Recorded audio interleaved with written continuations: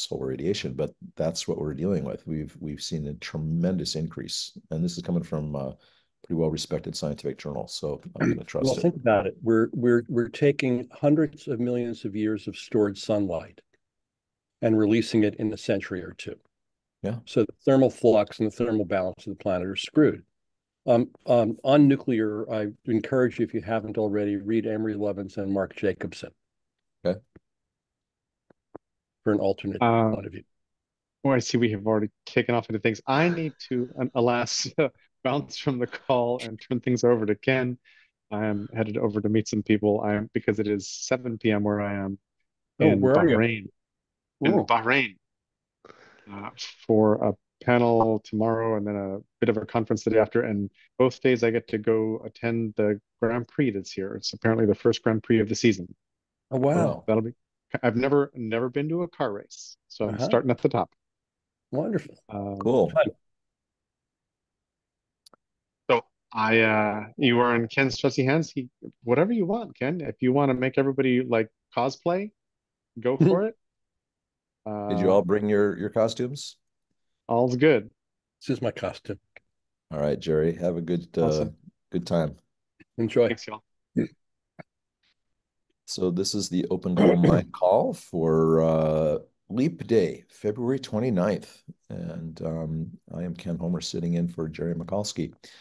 We have an open platform today. Whatever you'd like to talk about. If you don't have something you'd like to talk about, I have a couple of ideas, but who's like to raise a topic that they'd like to talk about?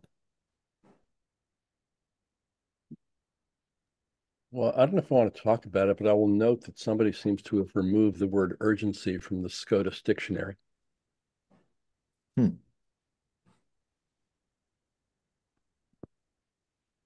I didn't know SCOTUS had a dictionary.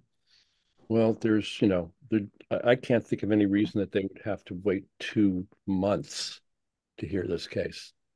The case being the Trump immunity claim. Like Clarence Thomas isn't a good enough reason for you? It's one of nine. Actually, it's one of six. Well, there's that. Yeah, let's not talk about that. That's too depressing. Unless some people really want to talk about it. You want to talk about the atmosphere going on fire? Okay, that's less. No, that was I did put a link to the post I wrote in the chat if you want to check that out. Actually, what I thought I would ask is, given all of the barrage of bad news that we are subject to every day, what do you do to stay buoyant? Where do you look for sources of inspiration and sources of hope and strength and resilience? I'd love to hear from people what their sources are for that and how it affects them and how they're coping with living in these crazy times. Drugs, alcohol. Says the man who's walking on air. What kind of drugs, Stuart? I had to add some humor. I had to inject some levity into the conversations. Mhm. Okay.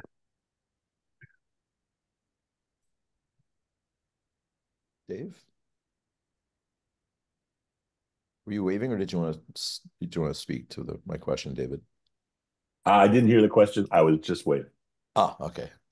My question is, given the daily barrage of bad news, what do you turn to? Where do you look for signs of inspiration, things, resilience, hope, strength, ways to stay buoyant? What do you do in the midst of all this to keep yourself from just despairing and going crazy? Yeah, and like I don't know, I flipped through a bunch of newsletters in the morning. So I just finished flipping through and it's like, holy cow, there's a lot of bad news in there. So I take the point. I've kind of deliberately focused on this regenerative notion because of its optimism. I was tired of starving polar bears. It's kind of my mindset. And I don't know why we're not spending more time thinking about how the world can be better, and we're kind of trapped in this doom spiral. So I look at, rewilding of land and places where, it didn't get flooded, and I don't know, things like that are kind of positive and optimistic and hopeful to me. Thank you, Doug. So for me, it's turning to the greatest poets. I think when Dante says, midway the course of this life, I find myself lost in a dark wood. Or Eliot says, we are the hollow man, headpieces stuffed with straw leaning together.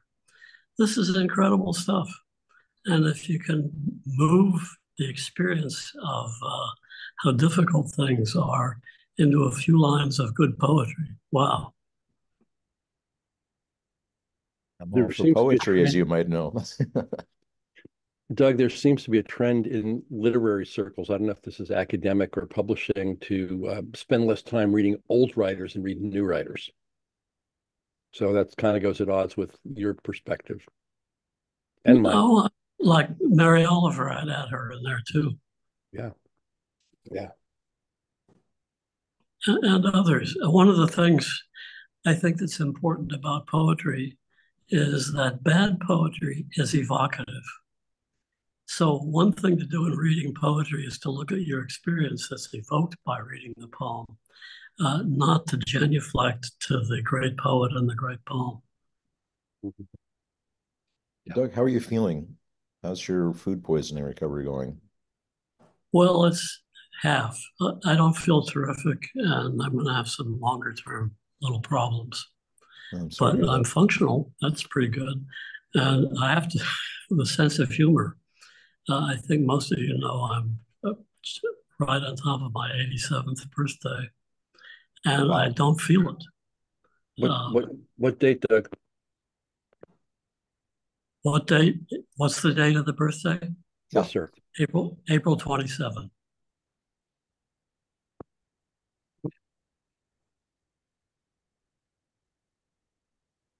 So it's kind of amazing, you know. I think if you like looking at experience, the experience of getting older is another really interesting thing to pay attention to. Thank you. I also like the question Dave Weitzel just raised of why aren't we spending more time thinking about a world that works? Why are we so caught up in the death spiral narrative? Some of us do, Ken. Some of us. Some of us do. Eleanor LeCain, my friend, who I don't know if you've met, has been publishing stuff for years under the topic of what's working, focusing on collecting the stories of what works. I orient that way too. Can you put her name in the chat, please? Yeah, I've been really struck by a lot of stuff I encounter on LinkedIn from the doomsters, who are, understandably concerned about where we're headed, but are convinced that they know what the future will bring. Absolutely certain that there will be collapse. Now, there might be collapse, but I keep on saying there are no facts about the future. And it riles people who are convinced that they know where we're going. And, they don't they don't have as much success betting on horses or stock markets or elections or anything else, but they're convinced where they know where civilization is going. So yeah. Hope in solar panels, hope in various things, hope not like naive hope, but radical hope that looks at what works. Ken Boulding said years ago, I'm mangling the exact phrase, but he basically said, existence is proof of the possible. If you can show me stuff, you can't tell me that's not possible. And there's plenty of stuff going on that is very, very good. And plenty of bad. The news focuses on what the news focuses on because it sells eyeballs. It has to rile people for that economics to work. And yeah, I'll stop there. Thanks, Gil. Judy, nice to see you. Well, I'm thinking about your original question, and I'm generally a fairly upbeat person, just normally. But I guess a couple of years ago when I had some issues, I found that if I focused on nature and just connected to the universe and looked at trees and watched the wind blowing the leaves and things like that, it was really rewarding and sort of shifted my mood. And I discovered accidentally it lowered my blood pressure as well. So it was like, this is a good thing to do. And then the other piece of it was deciding back then that I only wanted to be engaged with things that I felt I could make a positive contribution to the future. And so I eliminated a lot of the chaff from the things that I was engaged with. And that was also helpful. So I think actually doing something for anything that's worthy in your eyes that is positive is a way to mitigate the doom and destruction around us. Great, thank you. Pete. Thanks, Ken. Thanks, Judy. Um, I was going to say something similar to Judy, actually. I like that question. How do you stay buoyant? And a big part of it for me and my wife is being in nature.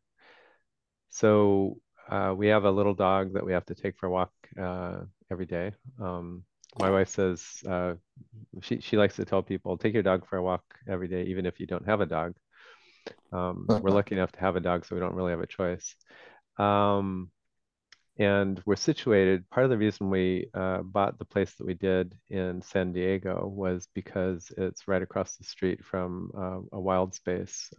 San Diego has these amazing canyons and hiking trails and stuff like that. And so we've got one kind of like in our backyard. So we don't go there every day, but maybe half the time. Half the time we walk kind of in the suburban area part, and then half the time we're out on the trails. Watching the birds, watching the different animals, lizards, and every once in a while, when we're lucky, a rattlesnake, if we stay away from the rattlesnake. It's also a little bit sad sometimes because I remember we moved here 4 years ago, something like that, and we used to see bats once in a while at night, and now we haven't seen a bat in years, which freaks me out. I think bats are cool, so I like to see them, but the fact that there aren't any bats means there aren't any bugs for the bats to eat, and that like just freaks me out. The other real treat we have is we can drive half a mile, sorry, half an hour. I wish it were half a mile. We can drive half an hour and get to some amazing tide pools. So winter is tide pool season. The low tide is during the day, and it gets low enough to go out on the rocks and amble around and squat down and look for tiny little animals amongst lots of water and splashing and all kinds of algae, and that's super recharging. I really like nature to recharge. Thinking about that's like a big part of it, and a big part of it I think is the regularity of it. We do it, often. It's easy to go, well, I'm going to stay home today because I'm lazy, or because I've got something to do or whatever. Having the dog pull us out is really helpful. I learned a couple of years ago that especially when we started getting used to the pandemic, it was hard on everybody, and watching the news and being freaked out. This applies even when it's not a super emergency, but learning the art of self-care, going, I'm getting a little bit off balance. I'm reading too much bad news, or I haven't eaten well enough, or I'm not, breathing enough fresh air, or whatever it is that gets you a little bit off balance. Learning to go, everything else can wait. If I'm not kind of like centered and stable and feeling good, then that's the thing that I really need to work on, because otherwise, it's easy to get sucked into the other things and forget yourself and then collapse. So that was a big kind of kick in the pants lesson for me, especially during the beginning of the pandemic.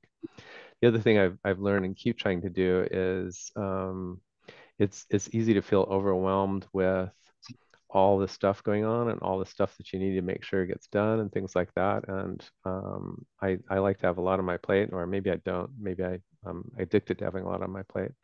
But making sure that in all of the things that you're having to do, making sure that some of them actually get done, even small ones, and celebrating that win is super important. Going, it felt really good to rake the leaves today. It felt really good, to fix that little thing in the little faucet thing that's been bugging me forever. Just like getting something done, even if it takes half an hour, even if it's low priority, that getting it done thing is a real lift that I think is important.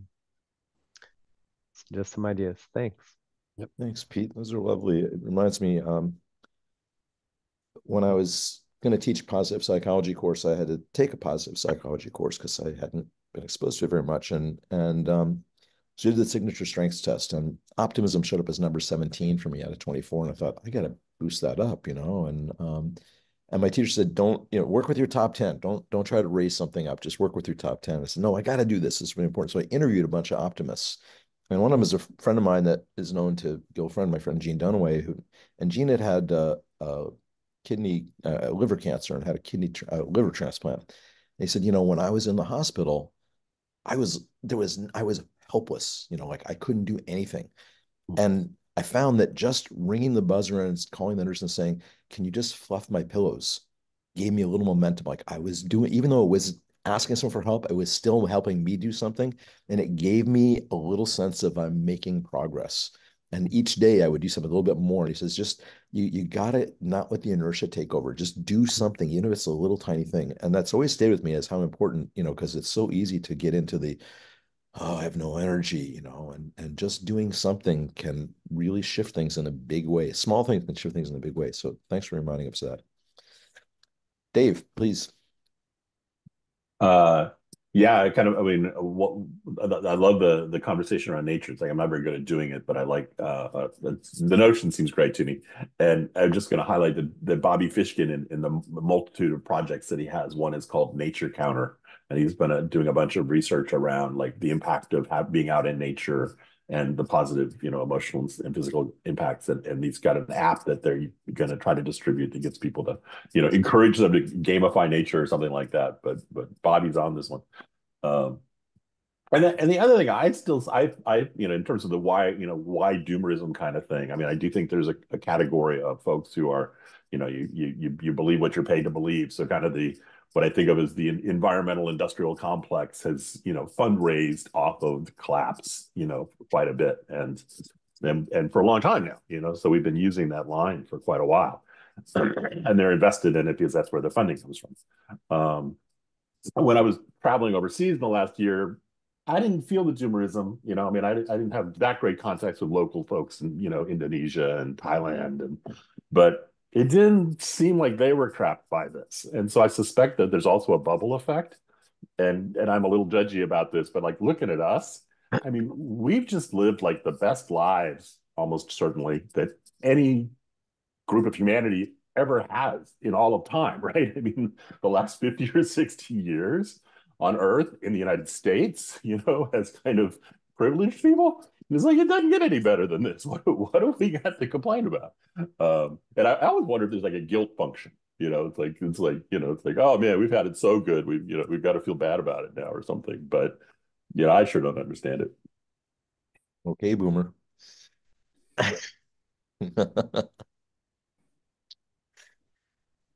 Stuart, can I call you Stewie?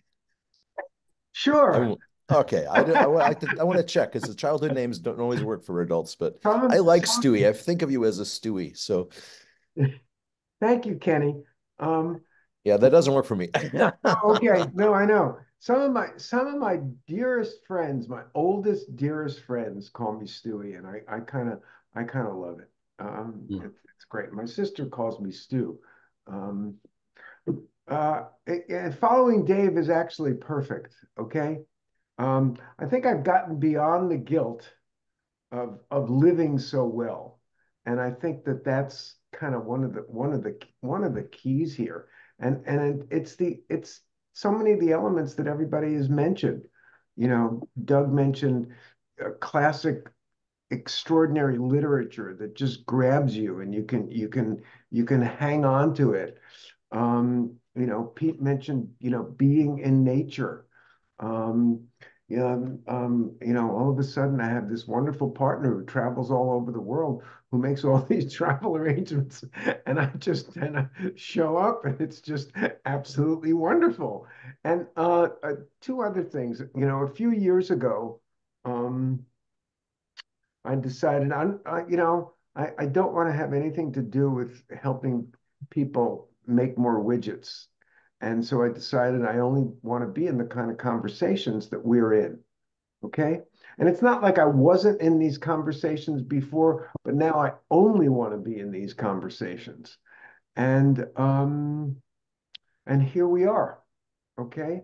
Only talking to people who understand, have a sense of what is going on in the world and are working to create something different, right? That makes me feel like I'm doing something, I'm contributing in some way. Yeah, every once in a while I think, well, maybe I should really go to the border or go to Ukraine or go to Israel and volunteer and do that kind of work. And and obviously I don't, or I haven't. Um, Years ago, I think it was when my first wife's mother died very suddenly at a very young age, she just decided that living well was the best revenge. However, you define that as an individual, and it doesn't necessarily mean, spending a huge amount of money. It's just whatever it is that works for you. Um, and then I don't know, years ago, one of the most useful things that I ever did in terms of mental health um, was taking an 8-week depression course at Kaiser. Of all places, with all of the different kinds of esoteric work we do, I learned the huge amount in that program. And it was the simple things of exercising, engaging in social relationships, being proactive about those things, um, taking time to rest, to meditate, to sleep. All of the very, very simple things in some ways um, keep you afloat. Um, keep you afloat.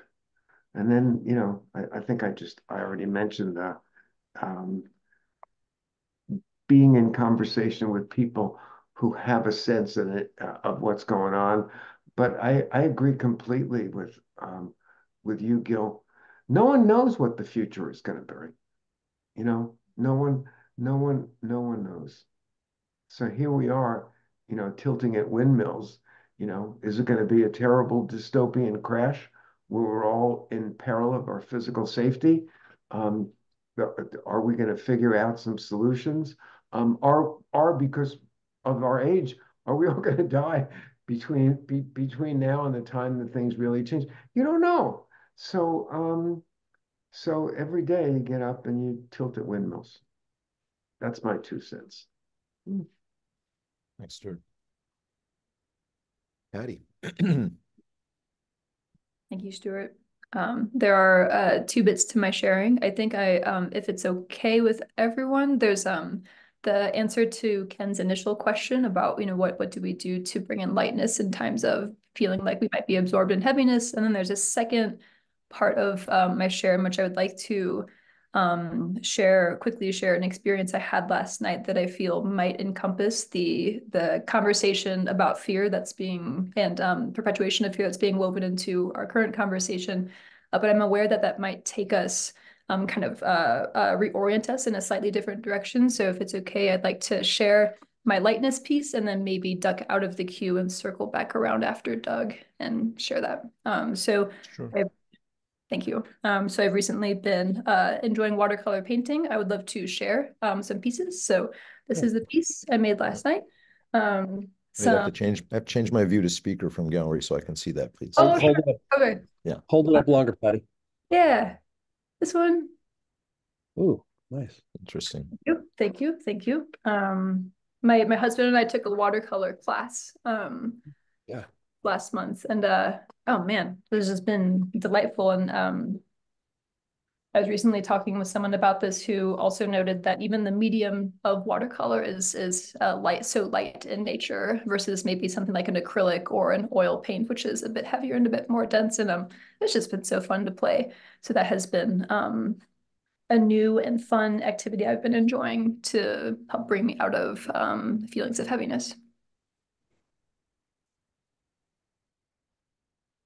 Thank you, Patty. Always appreciate when people share their artwork. I know it's a risk, but I think you got a pretty receptive audience here. Gil, please. Excuse me. So I'm learning not to flee from heaviness. And I've had two friends die in the last 2 days, Oh, so sorry. And it took a while. I noticed it took a while to let the grief arise. I had a kind of neutrality at first, and then it was actually I remember what it was in particular. Reading about it and even writing about it, I was not deeply emotionally engaged. But when I started to speak to people about it, to tell people that Ellen had died, uh, it felt like a full body and spirit experience. Um, Joanna Macy has done a lot of work on grief as part of activism, not denial. And so it's strange maybe to say we're talking about how to find buoyancy in the heaviness. Sometimes the heaviness is part of the buoyancy. Things bob up and down. So there's that. Um, to what several of you have said, one of the mantras in our household is in the event of whatever, put your own oxygen mask on first before assisting others. And so that's our little mantra of remembering to take care, to do self-care, remembering to take care of ourselves before getting agitated about everything else. Part of that self-care for me, and David, you reminded me of this, is I do my very best to not start the day with newsletters or with news or with other stuff or with other people's stuff, but to start the day with what's most important in whatever sense for me, and do that first, because otherwise the most important things get knocked around by the other exigencies of the day. And I've been, for the last 2 months or so, I've been practicing a protocol from Stephen Kotler and Andrew Huberman and a few others as part of a focusing technique that says, when you get up in the morning, when I get up in the morning, um, first thing is exposure to bright light. If it's not bright outside, turn on as many lights as I can in the house, just like get the eyes, endocrine system attuned to bright light.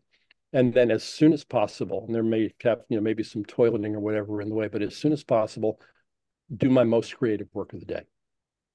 And the trick is, the recommendation is, even if you're barely awake, in fact, even better if you're barely awake, when you're kind of liminal state before you're fully engaged with your day, engage in the most creative work. They suggest for 90 minutes if you can, and then get on with the stuff of the day. So what I had been doing was getting up and exercising as early as possible.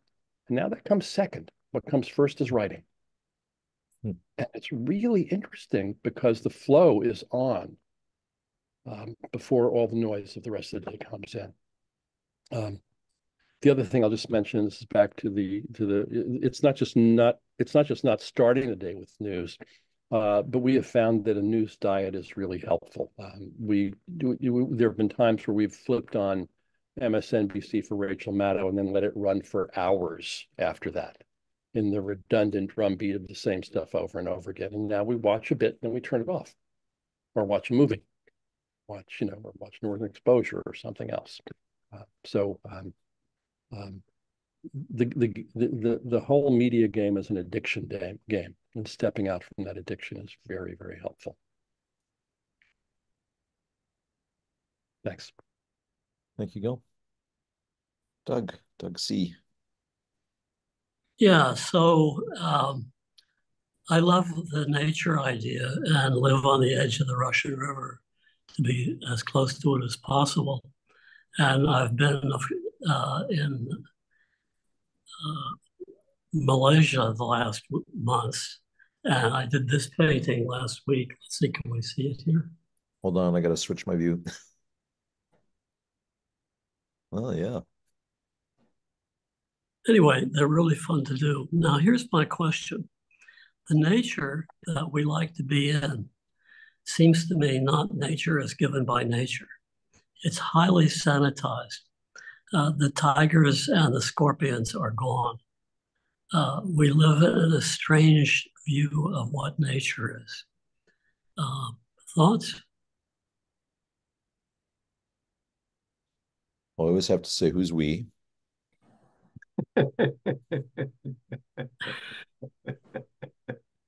We're going to make that word useless. It's useless if it's not qualified. Who is the we? I mean, if I'm living in New York City, the nature I'm exposed to is going to be very different than if I'm living in the rainforest of Borneo.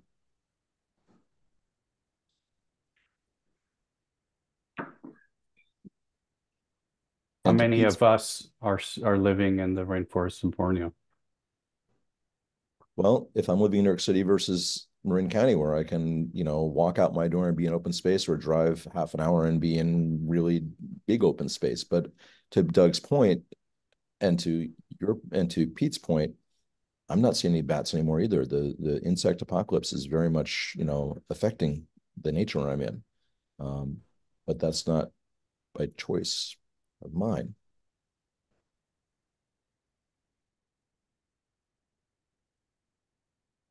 And it I does would jump concern in me. just to, Yeah. Doug, on Yes. this one. I feel like one of the learnings for me around the regenerative space is the notion that we are of nature, not apart from it. And I've definitely raised myself in the I'm apart from it kind of standing. So the nature that it's not like you go into it. I mean, you are it, and I'm still trying to figure out what that means and how to live into that. But and the notion that we people broadly historically have been managing nature forever. Have been trimming it and selecting it and gardening it in the Amazon as well as everywhere else, right? Is so that what we've always been doing things to nature. And that's part of what we are. But maybe we should stop doing as many bad things.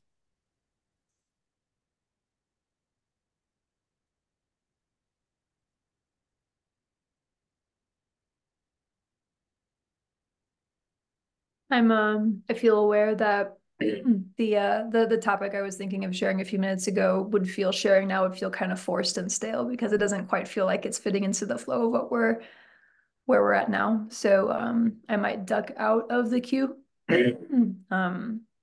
Unless we're in for a hard pivot, but I also don't want to derail the conversation that we've been building. So I'll hop back in if it feels like it becomes relevant again.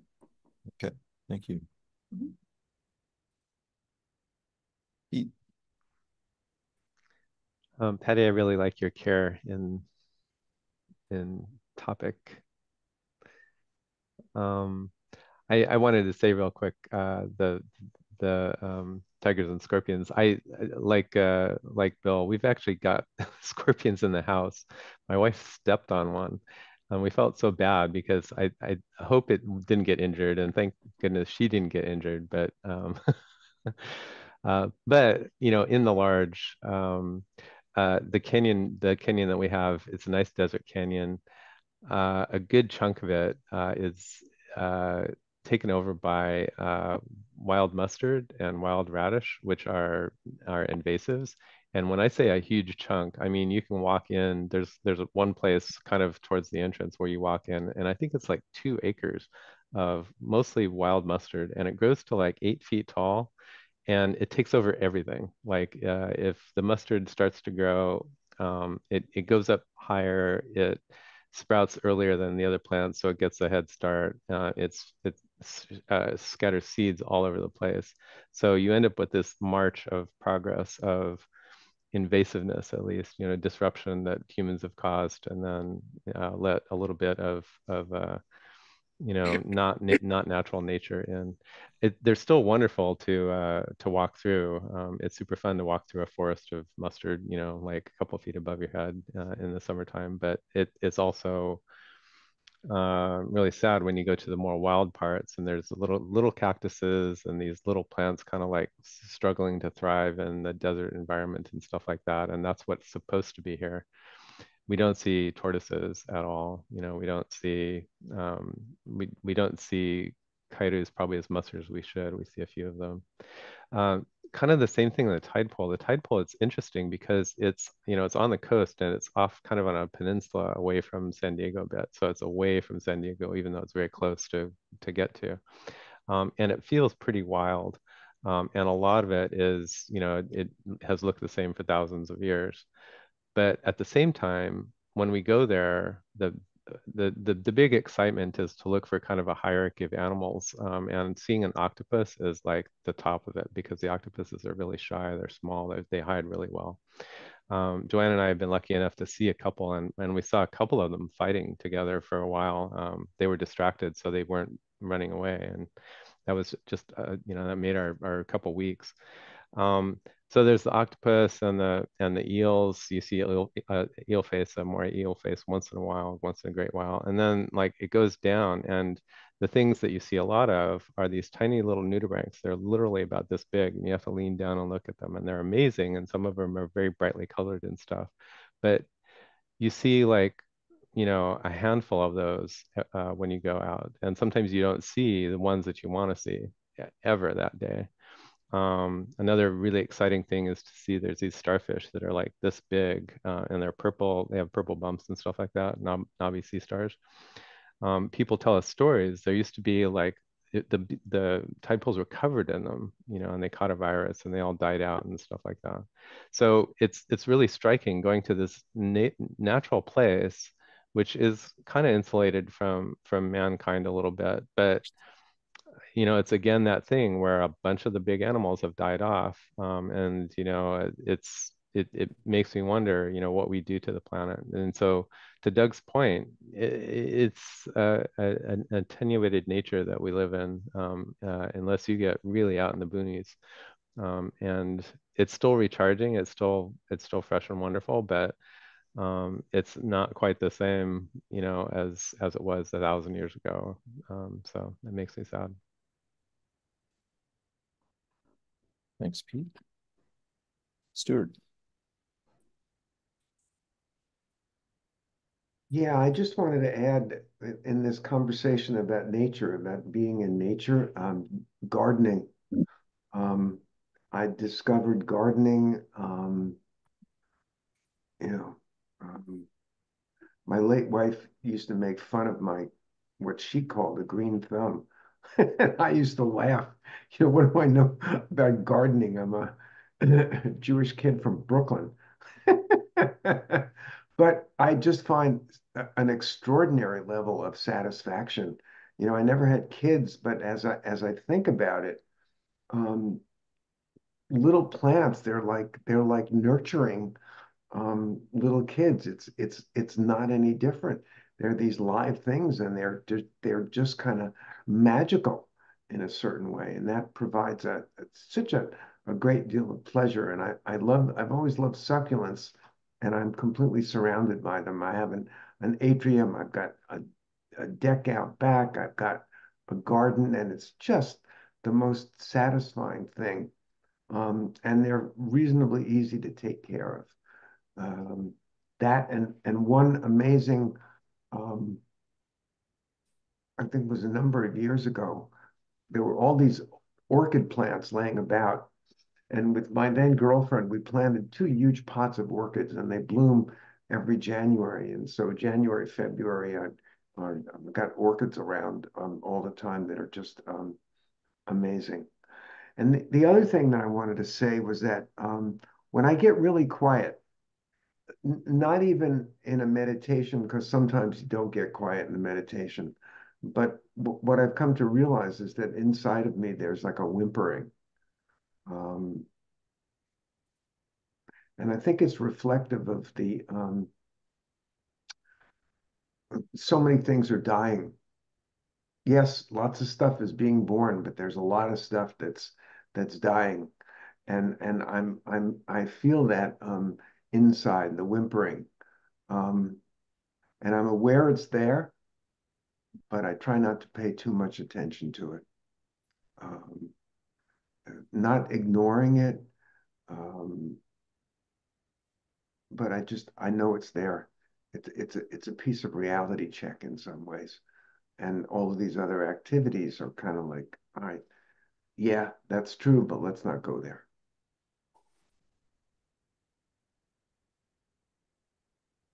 Thank you, Stuart. Joanna Macy calls it sustaining the gaze.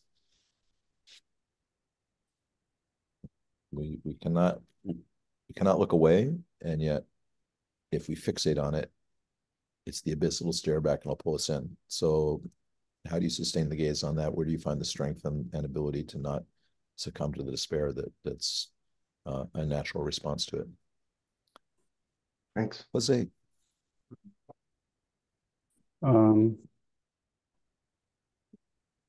First, I think your question for me is it's never easy to stay up. There's always days of feeling down and days of feeling despair. But the thing that takes me out is letting myself be pulled by something that needs to be done, by this sense of, well, I can do that, so I need to do that and let myself do it. And it's sometimes you're even sort of giving up in some ways. I got to give up to that energy rather than trying to control it.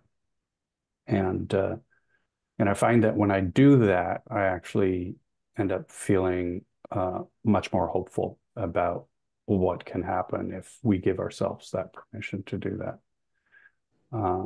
And to speak to the nature piece, I think I'm very much on David's camp.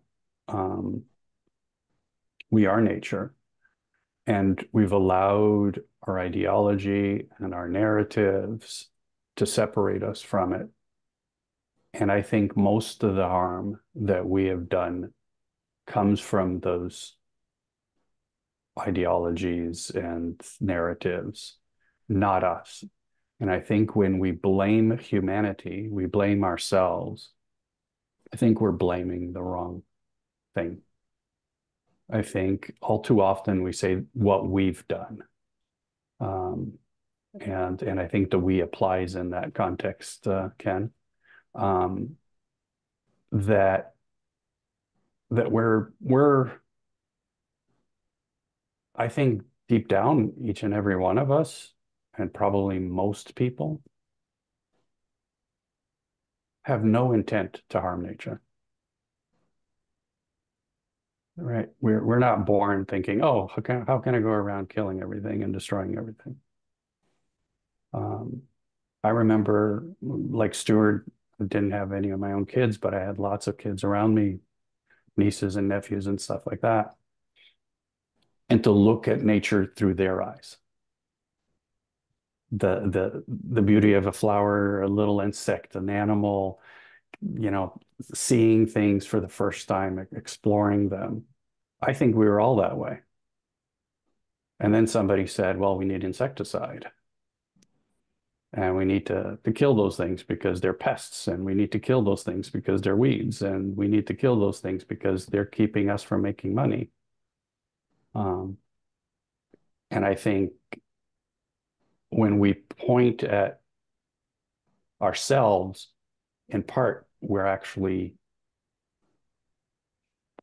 contributing to the misunderstanding of nature, because I don't think we're looking at our nature. I think we're looking at these ideologies that we've raised up.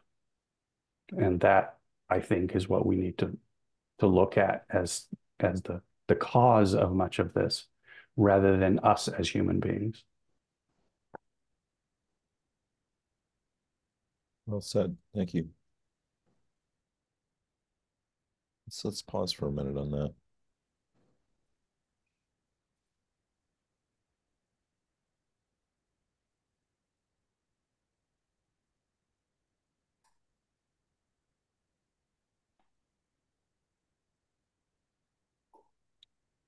Patty, anytime you're ready. Thank you, Ken. But thank you, Jose. This does feel like an organic time to come back around to what had come up for me earlier in response to Jose's sharing. I want to preempt it. It feels a bit like a risk for me to share for a couple of reasons. I think the first being that it's just a short story of something that I experienced last night, and there's an element of that sharing. It will be sharing a tendency that I have a hard time being patient with, and sharing that with the group feels like a risk.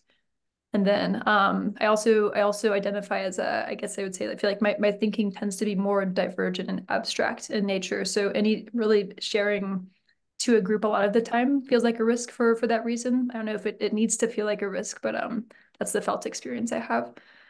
So I'll try to keep this short, but last night I had an experience that I feel captures a lot of what we've been speaking of in presencing, and I might pull us into the abstract a little bit by the end of it. So if we could all handle it, and we're down for that. So it was a friend of my husband and I's came over last night. She's about 7 years younger than us, so she's in her mid-20s. And she came to share an experience that she's been having without going into detail. It was, I could see a lot of myself in her at that age. I could see some of the words I'll use, like respectfully and lovingly, hopefully, are like maybe a bit of naivety and a really, a deep longing to see the best in everyone and a reluctance to speak up, stand up, and um, make someone else uncomfortable, even if her safety is in question. And I could see a lot of elements of that in her situation, and I recognize that from my own experience. And so what I ended up doing was, unbeknownst to me until after, my husband, gently and very kindly, we debriefed about how it had transpired. This is my language. I feel like I really overstepped, and I took control of her experience. Those that might sound like strong language, and it might not be the language that others would use, but I feel like I went into savior behavior and became the rescuer. And so because I felt that emotional charge from recognizing elements of her experience that seemed to reflect experiences that I've had, I opted into rescuing and saving without being aware of it until after. And then, and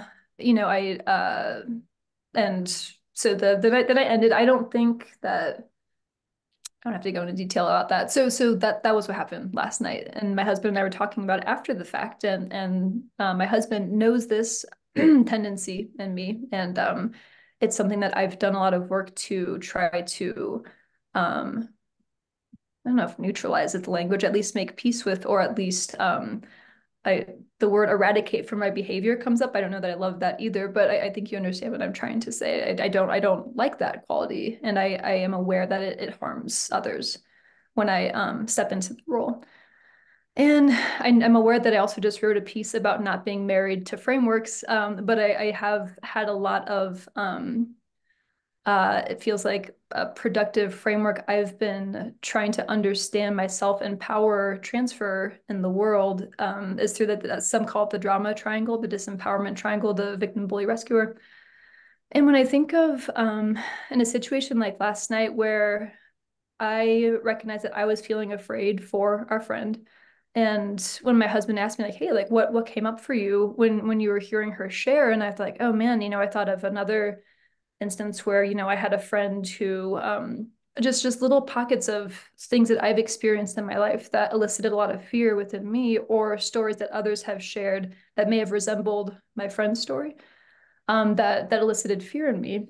And I guess so this is maybe where I'm pulling us into the abstract. I think as I track my relationship to fear-laden media and really charged media, my question underneath the question is, I know some of you have heard me speak of something I call like emotional mechanics or power physics. It almost feels like emotional experiences tend to track with physics in some regards. That there's certain rules they always seem to kind of follow. It seems to always spread a certain way. There seem to be just a lot of predictable ways that emotions move between people. And something that struck me about fear, the analogy I used with my husband last night, is almost like if I think of our personal power as a jar of marbles. So let's say, obviously this could become nuanced because there's things like socioeconomic factors that might influence someone's sense or lived experience of their personal power. But let's say I have a jar of 100 marbles. Fear or packages of fear strike me as things that kind of carry like a negative value, like a -5 value. And so if someone shares a story that is wrapped in a lot of charge of fear and I take it and I hold it. It's almost like I lose 5 marbles. And in an unconscious attempt to get my marbles back, I might feel compelled to share that fearful story with someone else. And it's almost like there's something being lost and something being gained when packages of fear get moved around. And so the deeper question I'm asking um, around fear and why it perpetuates and why we feel so, if it's so difficult to come out of the heaviness. It's like, what are we on some level feel like we might be gaining?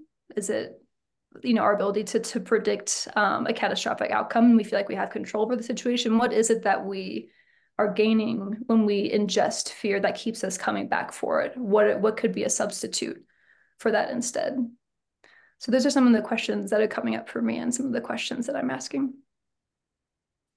Patty, would you like people to comment on that, or you just want to leave that be? Oh, yeah, thanks, Ken. Yeah, thanks for asking. I would, would love to be in conversation about it if that feels like it's landing with anyone, or if anyone has questions, I'm definitely open. Yeah, thanks. Hey, anybody? I'm wondering if Patty could restate the question that she posed at the end.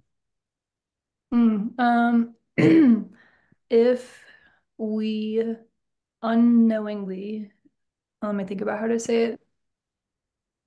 What other influences might be informing our gravitating towards media, or let's just use a specific example of media that hold a charge of fear that we may not be aware of on the surface? What need or need might we be meeting? Itch might we be scratching?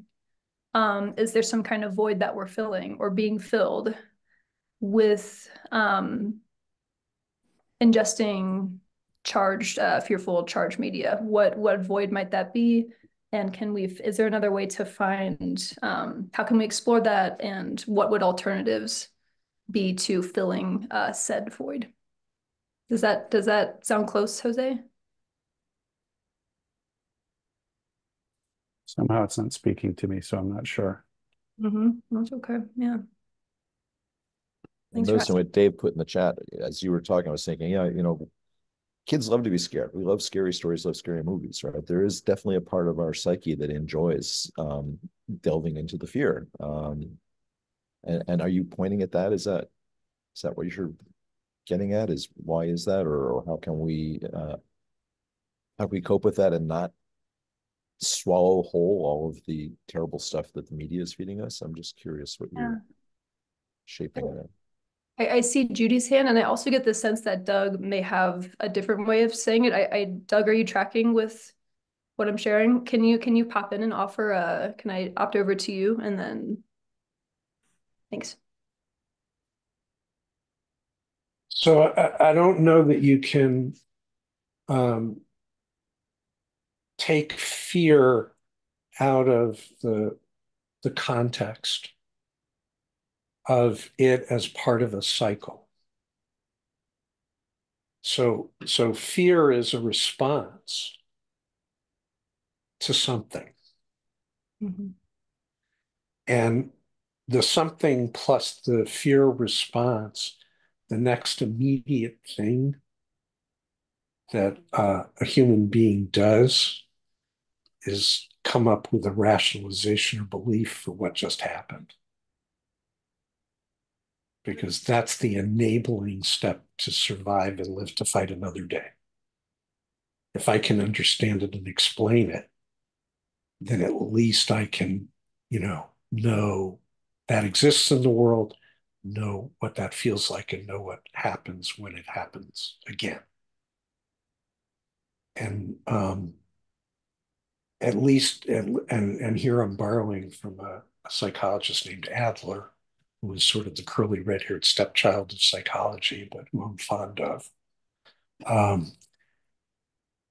What he suggested was that fear is the reaction to an event, which gives rise to rationalization. That rationalization belief is embedded.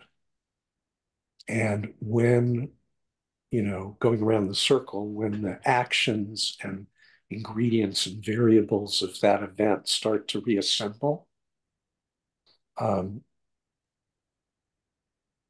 unconsciously, a person will literally recreate the event. Why? If they recreate the event, which gives rise to the same response, the fear response, it ultimately validates the correctness of the rationalization. And human beings as a species, unique among all living species, will prioritize affirming their rationalization over even their own survival. My rationalization, that the thing that this evokes for me always is that scene in that movie, Full Metal Jacket, where um, the character literally sort of breaks and he goes into a speech about this is my rifle. It's he equals his rifle. He's a Marine in training, and he literally has been broken to stepping into the role. I am my rifle. Human beings are their rationalizations for emotional experiences, and so by bathing in, by going to things that reaffirm the fear, it's actually a self-reaffirmation. And there isn't a mechanism built into that of judgment. Like, is that good or bad? Do I like that or not? It can be very much autonomic. So that's the best I got for you.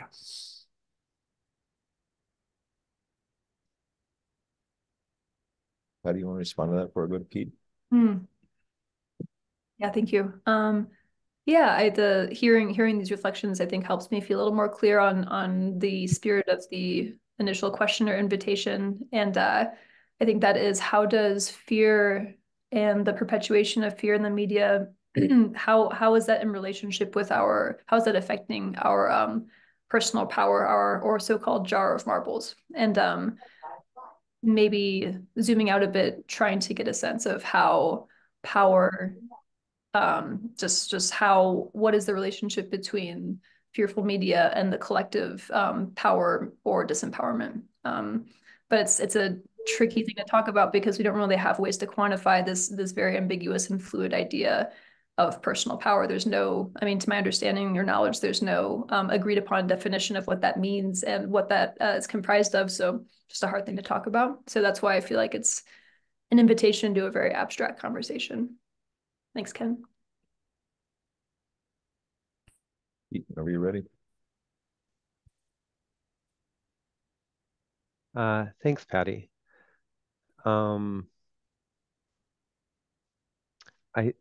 think maybe it's not an abstract question as much as it's a question that we don't, or it's a topic that topic area we don't have the right language for. We don't have a typical way of expressing it. And so even getting into the right conversation takes a little while of negotiating, what do we mean by this? What do we mean by that?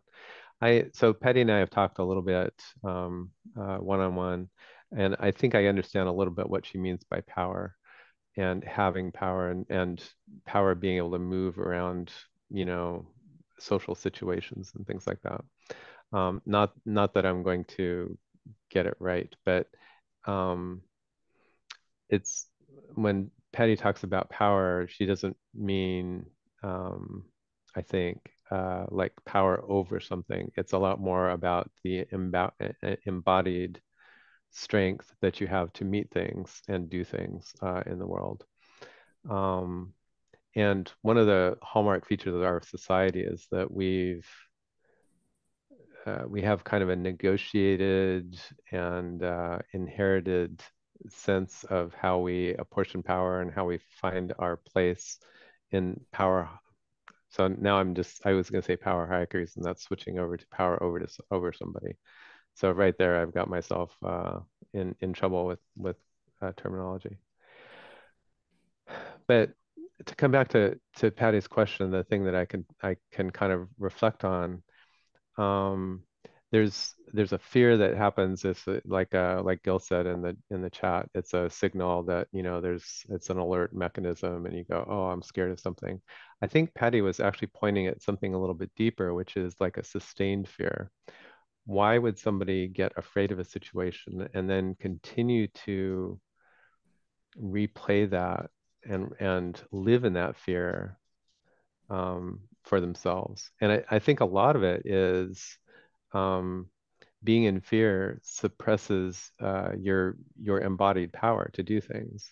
So you withdraw from stuff. And so I think Patty's, you know, the question started off maybe like, why do I get scared about something? You know, a tiger or a scorpion, you know, you get scared, and that makes sense. Why does it continue? Why do you consume that? Why do you like hold it? And then that turns into like social fear, right? So social fear, so fear and embodied fear in a social situation keeps me from moving the situation where I think it should go, and it lets somebody else have the power that I could be taking. So I think a big part of it probably is the way our society works. We've learned that there are people in control and there are people who cower, and in lots of different ways, you know, maybe physically, maybe emotionally, maybe in accomplishments. And I think that embodied fear is a mechanism whereby we participate in, like, kind of in the same way that we might participate in an empowerment economy. We participate in a fear economy, where economy is maybe a bad way to say it, but maybe it's the best tool I have, where, you know, I guess my part in life is to be the scared little mouse, and somebody else, you know, some billionaire is the one that gets to make the decisions over my life. You know, maybe that's not what we should be living out. It's a great question, Patty. Thanks, Pete. Evan, welcome. Thanks. I just wanted to add that, you know, that's something I haven't heard, but there are folks who want to addict you to that fear, like Facebook, where you get a rush from that fear. And there's Fox News, there's other kinds of, you know, there's MSNBC that also wants you to be addicted with fear about, you know, the orange guy, et cetera. I mean, they're people who are creating their profit through making sure fear is augmented. That's just all. Thanks, Kevin. Judy?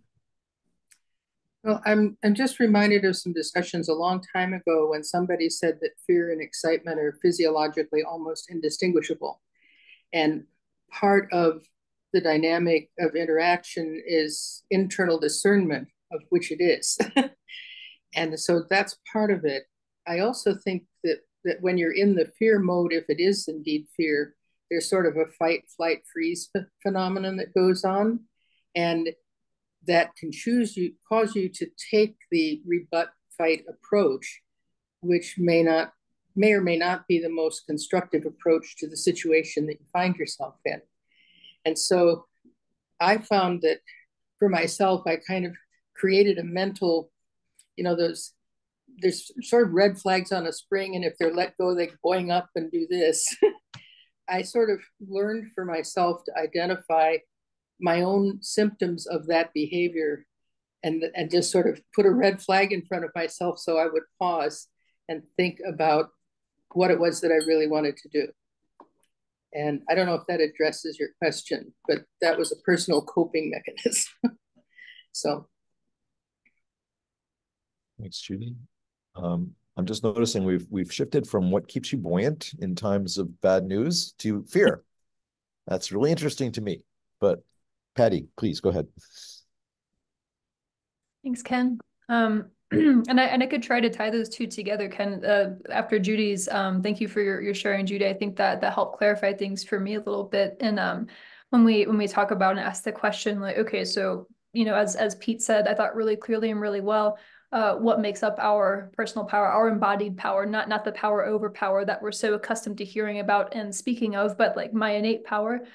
And I'm not as familiar with Antonio Damasio's work as I know some here are in the room, but I think he fairly recently co-authored a book called The Strange Order of Things, in which he dives into the importance of the how emotions have driven and shaped cultural growth and interpersonal.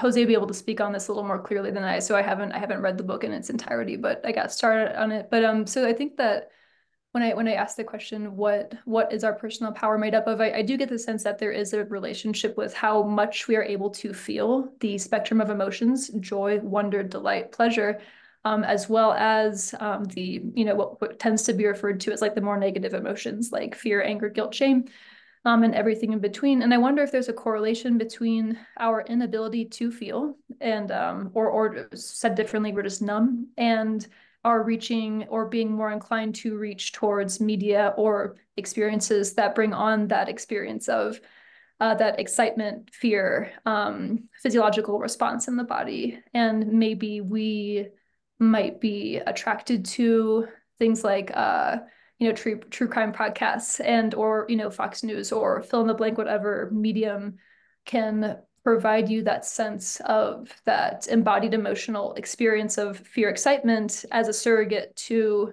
an inability to feel things that are perhaps less activating in the body. So to say that differently, the question I'm asking is, what is the relationship between our ability to feel and our personal power? And does that have any connection to our relationship with fearful media?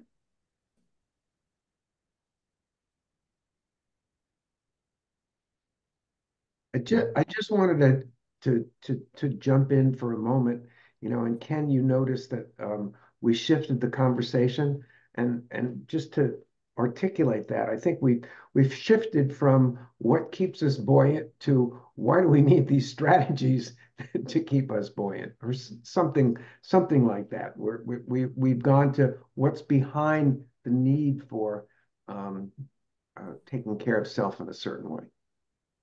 There's also for me a shift from personal stories of things that I do to stay buoyant into an analysis, a much more abstract conversation, which isn't as satisfying to me. But I'm not trying to control things. I'm just observing and, you know, well, letting it flow where it wants to go. So, Gil?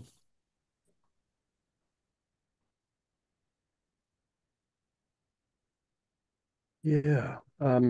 I appreciate, Ken, your observation of the shift. I think we can return to the original question before the time is up. That would be good to do, informed by where we've gone. Um, and let me try to connect the two. Then first of all, thank you everybody for what you've been saying. And Patty, it's great to hear a lot more from you than we have in other calls. I appreciate what you've been bringing to this. Thank you very much for that. Um, um, for me, I've been cultivating different perspective on fear. And on the prospect of the future. And you know, to Judy, what you said about physiologically fear and excitement being indistinguishable. Fear is an interpretation of a signal. It's a neurological signal of an anomaly. Something is different. Something is out of place. And we respond to that in the ways that we do, and those are conditioned responses. And recreating an event that we're talking about can be evolutionarily disastrous because you're living in something that's not happening anymore, and you're attuned to what happened in the past rather than what's happening in the present. And that can be a problem. At the very least, you know, like adrenal exhaustion and other things that can come from that. On the other hand, on the other hand, accommodating to a past signal means you lose the ability to adapt. I mean, if I'm out in the woods and I hear rustling in the brush and there's a lion there who's hungry, I need to know that And if I become accommodated to the rustling in the bush, or the most vivid in my daily life. So if I walk by a nail salon and smell the fumes coming out onto the street and realize that the people working there are living in that chemistry all the time and can't smell it anymore, lose the ability to differentiate a relevant signal. But to complicate that, we know from neurological studies of meditators that most of us will accommodate to a disruption and noise. The neurological response attenuates over time. Zen meditators respond fresh every time with every signal. So there's interesting stuff to explore there. On the future, I've been jokingly referring to myself lately as a futurist who stopped predicting the future, because I think prediction's the wrong game to be playing here. And I'm much more interested in cultivating the capacity to navigate the present, to have the capacity to navigate whatever the future is throwing at me. And Jerry and I have talked a bunch about martial arts as a metaphor for this. I think sailing is another. The ability to handle rough seas comes out of training in the body that enables people to deal with future anomalies. So navigating the present and shaping the future, which I think is what all of us talk about some of the time, is what can we do now that shifts the odds of what we're sailing into. So some thoughts. Thanks, Gil. Mr. B. You're muted. If I could circle back to your question. Please. So I have what I've been experiencing is being in connection with and part of in present moment as a full-time job. I'm trying to focus on the connection part of that. And the more I do that, the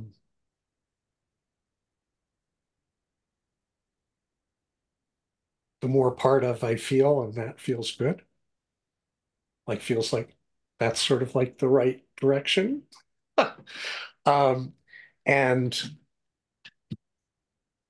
And doing that in context with others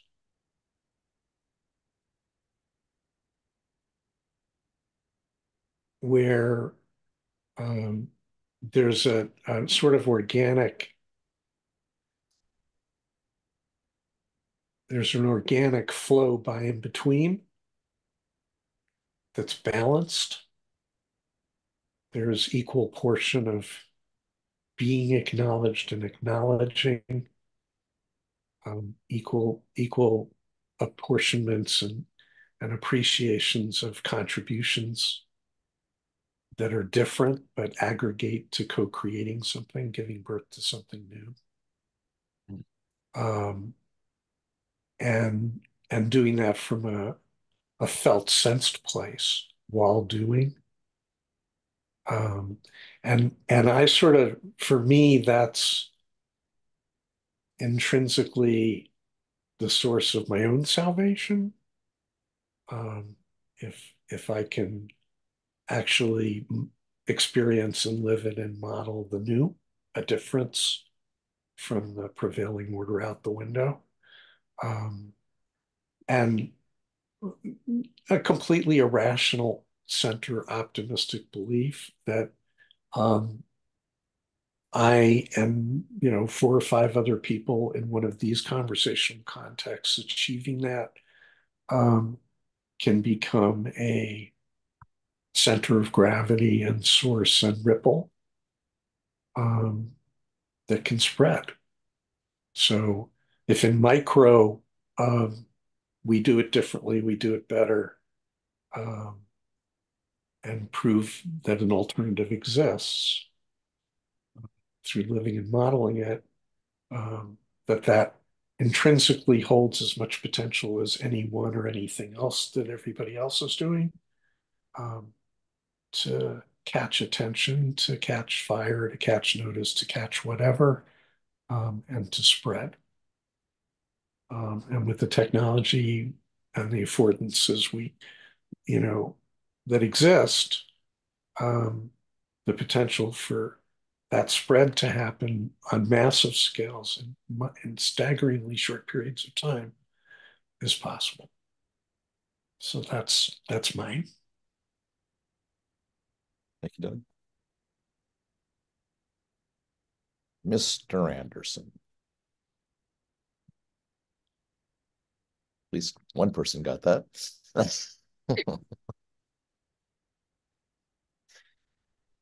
You're muted. You're stuck in the matrix. Yes, I was just saying I do have the long black raincoat I can wear. So it's classy. This has been very generative for me in a positive sense of that term, Patty, particularly for bringing this up. So one thing I'd like to, can you mention this as being abstract? But for me, this entire conversation has become less and less abstract for me, as it really unearthed for me some of my own feelings and my own, there was a, that's the easiest way to say this. I think it took me until my mid-30s until I actually got to a point where I was so numb to my own emotional life that I sought out help and actually, well, changed my life. I understood, you could be like furious or you could be just a little ticked off, you know.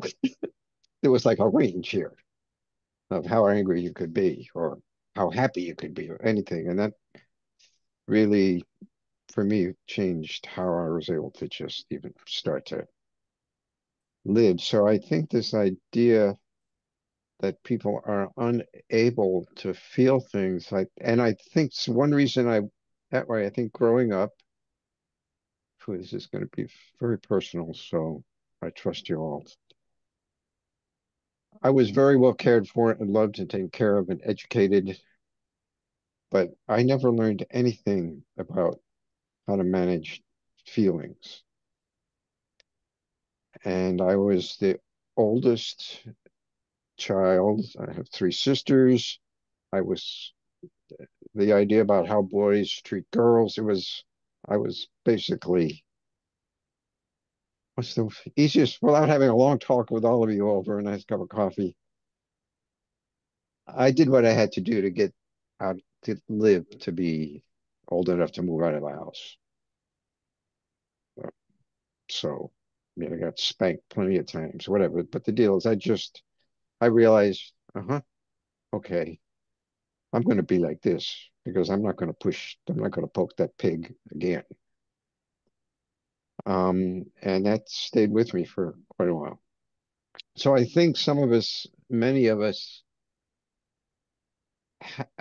many people have this situation where it's not that they have adapted to being able to sort of get through the day. And our society doesn't have a lot of resources to help us learn how to make sense of our emotions. And, Martha Nussbaum wrote this big fat book on emotional intelligence, which is all about emotions as being, that's a way of thinking. Oh, thank you for that. I'm like, yeah. So it's not like you have the rational thing and the emotional thing. No, actually, feelings are part of a way of thinking about things. We can't separate that from how we think. So, so I just found this to be for me, very grounded and not abstract as it seems to get as others have expressed. So thank you, Patty, for bringing it up because it's been, oh, and I would say the original question, I'm just working to get through the day. I have decided, I have tried not to get caught up in being gloomy, doomy, although I do not shy away from feeling that way. Um, and I just feel like now, for me, well, all of us here in the United States in 2024, we are living in the midst of, for me, what feels like this. It's just uh, complicated potatoes. Yeah. And I'm just trying. I had a Zen teacher once who said, yeah, well, here we are after 3 days of sitting day and night. Our legs hurt. We're super tired. It's the middle of the afternoon. We're bored. He goes, we all come to this meditation retreat with great ideas, and we end up with this. And so I figure, in some sense, we as a society have a lot of great ideas, but right now we're in this, and I don't know, as humans, we're doing the best we can, even though we could do better. Thanks, Bill. So I'll speak to fear first, then I'll go back to my question. Michael Mead's been a teacher of mine for over 30 years. And Michael talks about fear having two functions. One is the fear that you get when your body senses that you're in danger. It's like, get out of there, run, facing a bear in the woods or a monitor lizard or whatever is, on your path, like, okay, I got to move. The other is a deeper fear of there's something I'm afraid of, and I'm afraid of it because I know it's on my horizon. I'm headed that way. And that evokes a very different type of response. That's not an alert so much as a signpost of you're going down this road, and you kind of know at the end of it, there's something, the old word is you're going to meet your doom on this road. And so then you have to get smart. If that's the case, what do I need to do to prepare? And I think that's one of the fears that's out there right now that we have around, quote, the end of the world, or the end of this world anyway, not necessarily the world, but the one we're living in. And how can we be smart about that? How can we meet our doom effectively and with strategy and heart? I was very fortunate when I moved to California in 1990. I joined the Buddhist Peace Fellowship, and so I spent several years in the early 90s on a week or 2 week long retreat with Joanna Macy. I got to do a lot of her despair work. It's incredibly powerful. It shifted my life. I find today it's actually even more relevant than when I experienced it 30 years ago.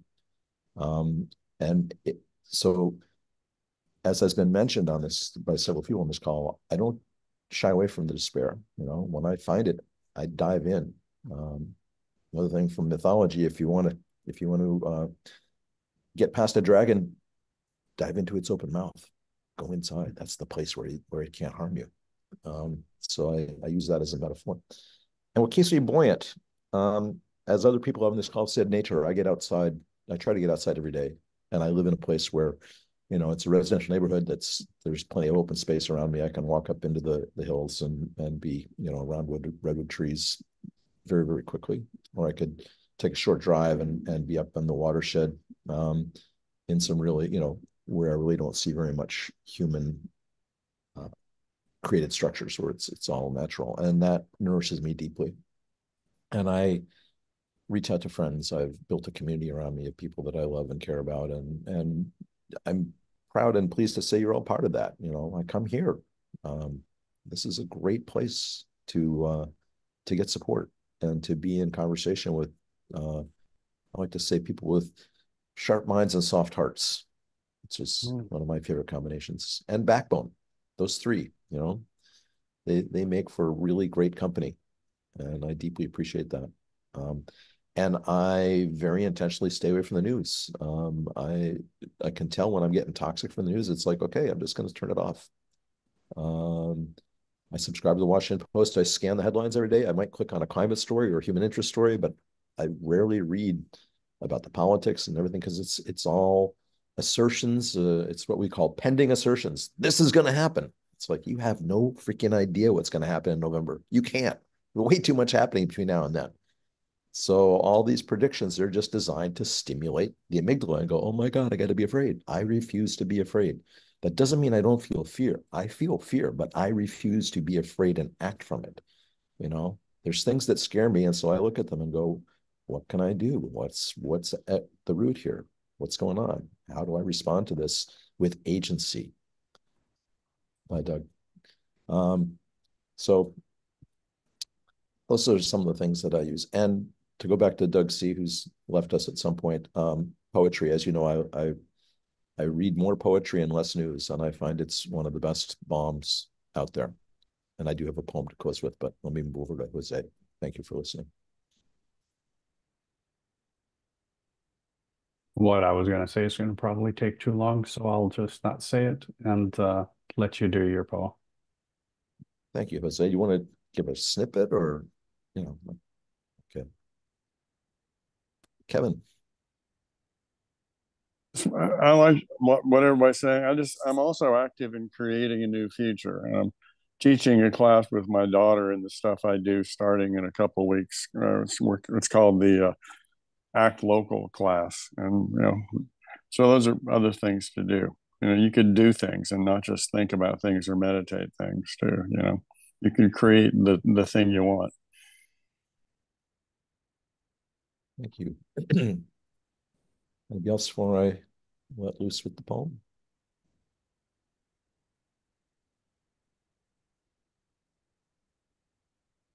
I'd like to thank you for a really interesting and deep and lovely call.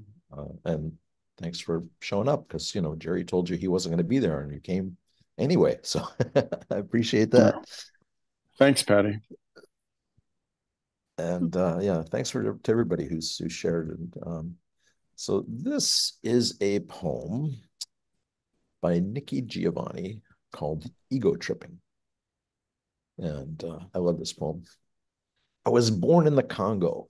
I walked to the Fertile Crescent and built the Sphinx. I designed a pyramid so tough that a star that only glows once every 100 years falls into the center, giving divine perfect light. I am bad. I sat on the throne drinking nectar with Allah. I got hot and sent an ice age to Europe to cool my thirst. My oldest daughter is Nefertiti. The tears from my birth pains created the Nile. I am a beautiful woman. I gazed on the forest and burned out the Sahara Desert with a packet of goat's meat and a change of clothes. I crossed it in 2 hours. I am a gazelle so swift you can't catch me. For a birthday present when he was 3, I gave my son Hannibal an elephant. He gave me Rome for Mother's Day. My strength flows ever on. My son built new ark, and I stood proudly at the helm as we sailed on a soft summer day. I turned into myself and was Jesus. Men intone my loving name. All praises, all praises. I am the one who would save. I sewed diamonds in my backyard. My bowels deliver uranium. The filings from my fingernails are semi-precious jewels. On a trip north, I caught a cold and blew my nose, giving oil to the Arab world. I am so hip, even my errors are correct. I sailed west to reach east and had to round off the earth as I went. The hair from my head, thin gold, was laid across 3 continents. I am so perfect, so divine, so ethereal, so surreal. I cannot be comprehended except by my permission. I mean, I can fly like a bird in the sky. Nikki Giovanni, 1968. Ego Tripping. Could you please give us like, wow. Yes, here it is. Yeah.